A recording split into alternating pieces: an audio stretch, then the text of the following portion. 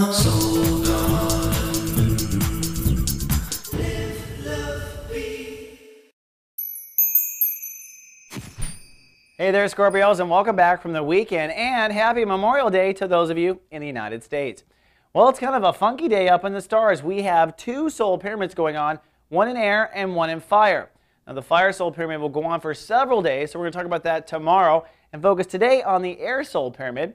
For those of you new to Soul Garden, a solar pyramid is created by three planets that kind of triangulate around the Earth and form 60-degree relationships to each other.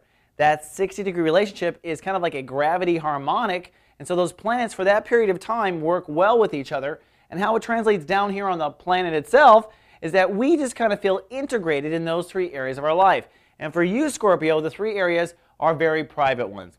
It is actually created by the moon in Libra, which through the whole weekend has been giving you an emotional tour of your subconscious and basement issues. It's in the 12th house, basically, the house of higher faith or faith in yourself, and also the house of karma and subconscious issues, the things that keep us from feeling or having faith in ourselves.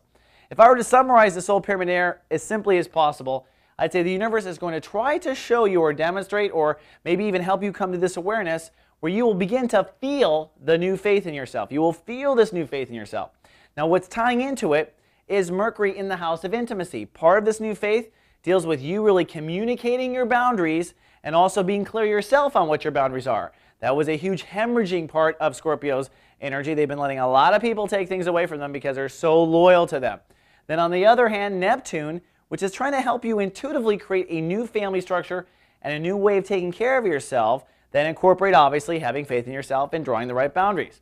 So today you might be grumpy, you might not. I don't know, frankly, I don't have enough airtime with this particular topic. It's a very quick solar pyramid. It only happens every so often due to the fact that two of the planets in it are fast-moving planets. But either way, I think your emotions today will be tied really to this subconscious current. Just go with it because the universe is giving you a glimpse of the future. All right, Scorp, that's all we got for the first day of the week. That's a lot, huh? We'll see you tomorrow with more soul horoscopes.